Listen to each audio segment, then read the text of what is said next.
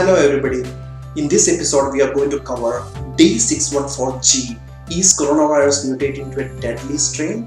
You might have heard of this D614G. Even the media is reporting quite widely that the coronavirus is now mutating to something really serious. So the key question is that, is SARS-CoV-2 mutating? SARS-CoV-2 is, as you know, the virus responsible for COVID-19. That is, SARS-CoV-2 is the scientific name of coronavirus. So this virus is, of course, contains, it's an RNA virus, so it has an RNA molecule just like our DNA molecule, and the mutation is basically point mutation. That is basically one base of this, that is one letter of this RNA is changing to another letter. So molecular biologists call this as point mutation or single nucleotide polymorphisms, and there is a set way of naming these SNPs. So as you know, this mutation is named as D614G. What does that mean? D is basically an amino acid. So basically the amino acid is called aspartic acid. That is what the letter D stands for. So originally it was aspartic acid. That, you know, that the coding for the amino acid is aspartic acid at the position 614. So 614 is a position in the RNA genome of this coronavirus. And because of the mutation, it has now changed to G. G is code for glycine. So aspartic acid, instead of aspartic acid, these are amino acid constituents of the protein. So the spike protein gets a little bit transformational modification. So basically the structure of the coronaviral spike protein changes because of this mutation. You know, D to G mutation at 614 position. So as you can see that, you know, the probability during January 2020 has been like D.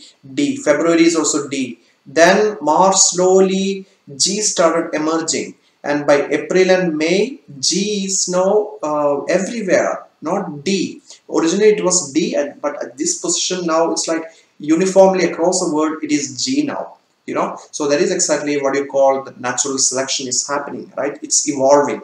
So the question, to answer to the question, is SARS-CoV-2 mutating, is definitely yes. You know, so this is the phylogenetic tree constructed with the various haplotypes of this virus. As you can see that this is a time tree. In the x-axis you can see this is a time 2019, you know, December, then 2020, January, February. By February, this particular D614G mutant started arising, and now it is everywhere around the world. You can see that.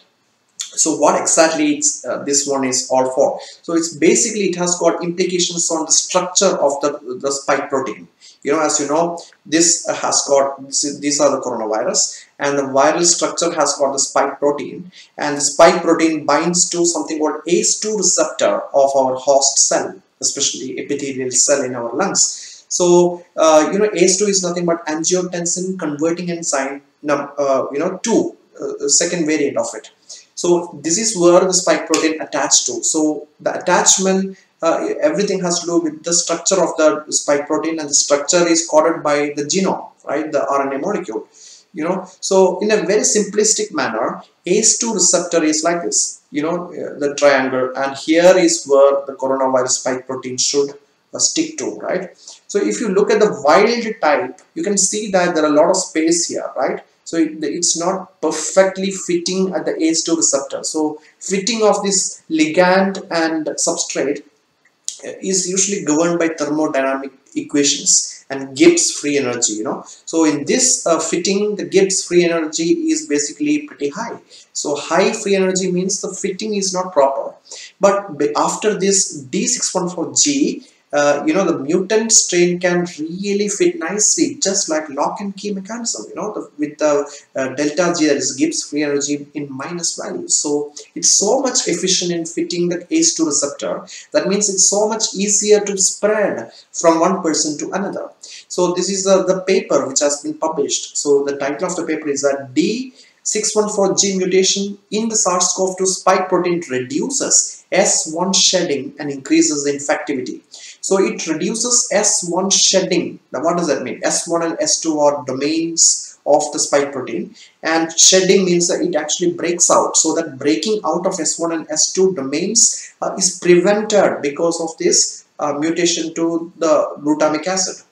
So that is exactly what is happening. There is the ramification of this mutation, and in real life scenario, what is actually the implication of it? It increases the infectivity. That means spreading, ability to spread from person to person has been increased because of this mutation. So is this unusual for the virus to get mutated? No. All living organisms are continuously mutate and evolve, including human beings. We are also mutating. Any living organism which is replicating is prone for replication errors. And because of this replication error, the mutants are formed, and because of the mutation, the natural selection is happening. So evolution is nothing but change in the allele frequency in the population over time. The variants of the same gene is known as alleles, and it changes. The frequency keep on changing. Haplotype frequency changes in the population. So frequency of D614G is increasing in the population because it is more fit. It's fit for the viral point of view. Virus can spread from one person to another much more easily because of this mutation. So variants can survive and reproduce better. That is the ramification of this mutation. So prior to March 1, as you can see, it was as D614. So now it's G variants. The blue color is basically a G variant. The other one is D variant. So prior to March 1, D variant is very common, but after March March 21 to 30 onwards, it's going to be a G variant is very common around the world. So right now it is D614G is a dominant COV2 in the world. So is this strain, the new strain is more deadlier? That is what the media reports. I have read multiple media reports about this D614G, even in Indian media, including Times Now. So most of this media reports that it's a really deadly virus, but it's not the case.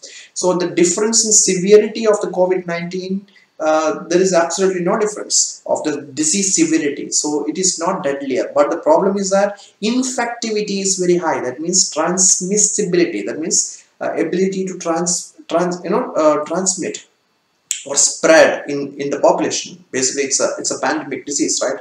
So epidemiology matters. So infectivity is higher. That means that community transmission of this new variant happens at much faster rate. So of course it will lead to higher mortality rates too. So that is what you should know. But there is no direct cause and effect because of this new the variant. It's more deadlier. That kind of conclusion are invalid.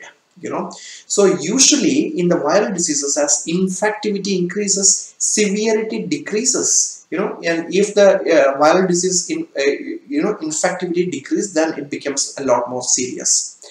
So here in this case the opposite is true. Because of the high rate of transmissibility, severity of disease might be getting lesser. Well, we really don't have any hard proof for this, but this is probably the corollary of the latest finding. So does this have an impact on the vaccine development? Well, might not be. That is the safest answer as of now. So receptor binding domain, or RBD, of spike protein S is the most important for eliciting the immune response, and it is a main target of the vaccine development, including the Oxford vaccine TEDx and cough.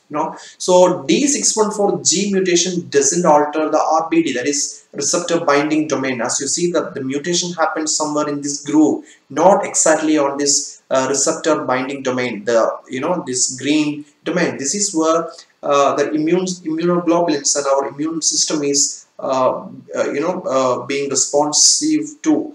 Also the vaccine companies are looking, this is the target component where everybody is looking for. So not at this groove where this mutation is happening, so it doesn't have any direct implications.